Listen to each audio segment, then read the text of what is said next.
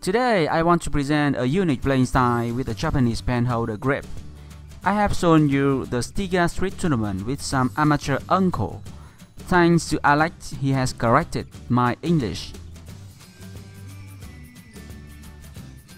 Dear EmRatThich, first of all, I want to say thank you for all of your videos where you review the secret of Chinese table tennis. You did a very good job. Keep going. I live in Moscow, Russia, and table tennis becomes very popular among amateur players. I would like to share a small tip regarding the word uncle. This word describes a relation inside a family. There is a better word to call a man whom you do not know personally. This word is guy or man. Oh, thank you very much. I will modify the title for the next time. In Asian culture, the word uncle and guy is the same as far as I know. I don't know about other countries like Japan, Malaysia or Korea.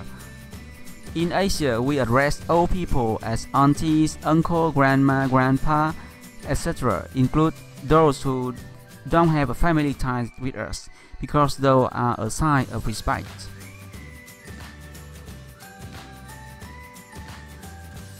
Here is a crazy playing style with a Japanese penholder grip.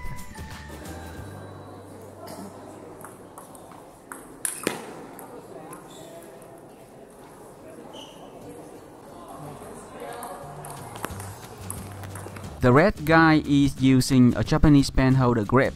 The black rubber is a medium pimple rubber.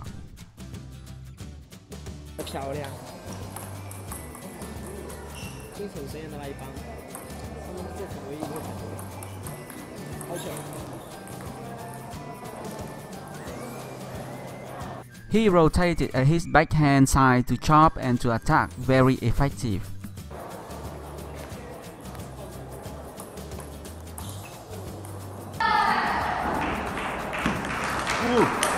Wow, the backhand punch is a specialty of Japanese penholder grip.